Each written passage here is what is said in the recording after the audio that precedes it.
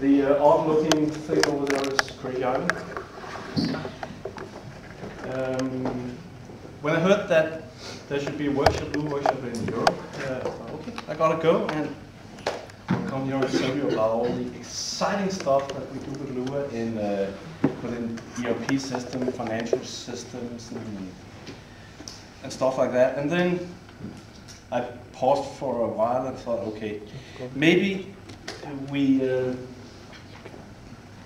have heard enough serious talks. So instead of telling how we use Lua for doing database stuff and distributed computing and also web pages also, so okay, we have me and a friend of mine have a small Stefan project playing with a robot, and it happens to be running Lua and has run Lua for lots of years. So let's bring it and have some fun, which we can do. I didn't bring a camera, but it can see the line with the camera and navigate that way. But the line sensor is just more sufficient. It's built exactly to that task. So the camera is more of a proof of concept. My brother-in-law, who's the other part, works as a computer vision guy. So that's his domain. The Lua code is much more structured. I hope. Hang on a second. Maybe it works. Well, this is the second run of the final of this year, and there's Iron in action. The guillotine. It actually decapitated 2 Lego robots this year.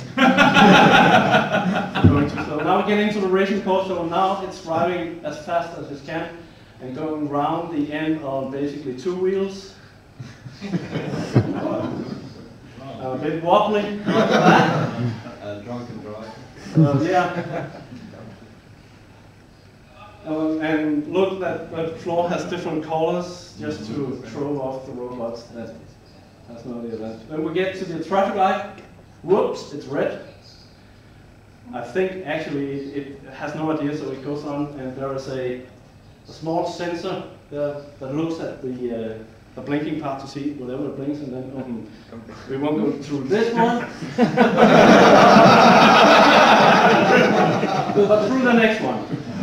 So we get to the tunnel, and make sure that the magnets on front are secured to the door. Open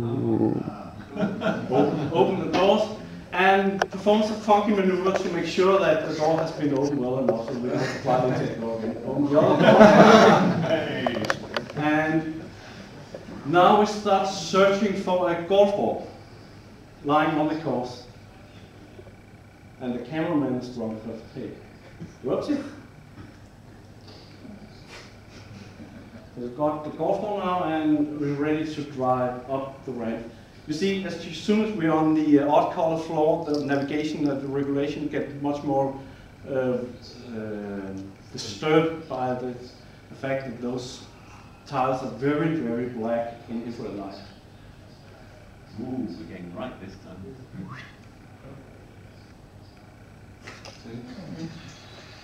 So, golf ball in the hole, and down the stairs.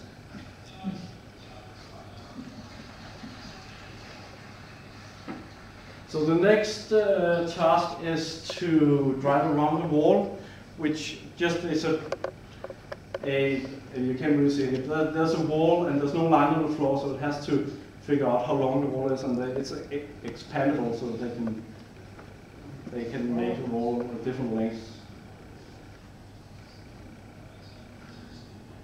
And now we take a small detour, because there were another golf ball on the top of the plate, and it wants to go at that golf ball also. So we drive up the ramp, so we get that point that's sitting on the ramp. Also, for people to take the right way down without taking the stairs, there's a point for those. There's 2 points on the stairs, and we're missing that one.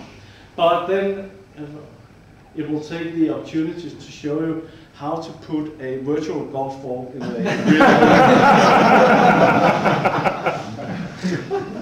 So now we got the virtual golf ball, we have the real ball, clean. And just to please the crowd, we go down the stairs one more. So.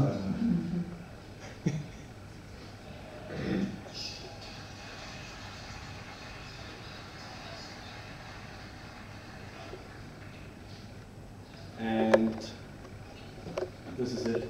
It's the goal. It keeps running, even though it has reached the goal. Because anything to run and simply follow the line. So if anyone can see, please just come down and take a look. The sound is making it primarily because the gearboxes aren't that new anymore. But then you can also hear it's located. You are still the OS, or is it now running on Linux? It's running Linux now, simply because we need the Wi-Fi, and it's just a pain to get that and TCP/IP support without a host. Okay. Now, at that point in time where we designed the kernel, this is 4 years old, so now there's a lot of evaluation boards that can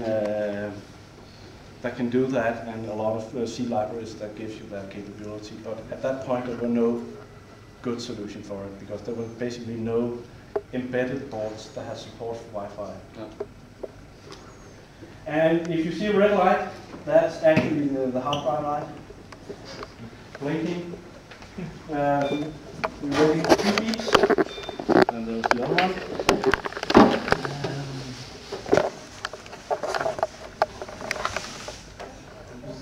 Whoops! Go away. Hang on, let's just do another thing. Let's make sure we actually have a network connection for it. So this is a crash course in Danish. Choose a wireless network. Oh yeah.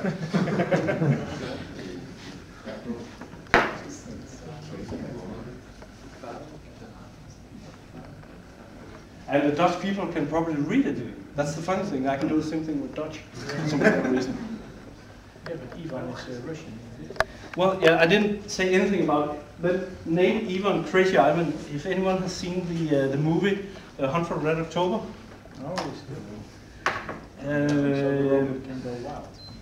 You will hear a mention of a crazy Russian or Soviet U-boat maneuver turning around and sailing against the people who might be following you. And we thought that was appropriate name for a robot that we never really knew what it was going to do.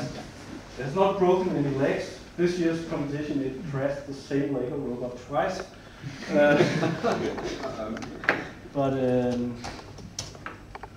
And welcome to 2006 and ASCII graphs. This is just our live interface. These are the 8 sensors, the line sensors.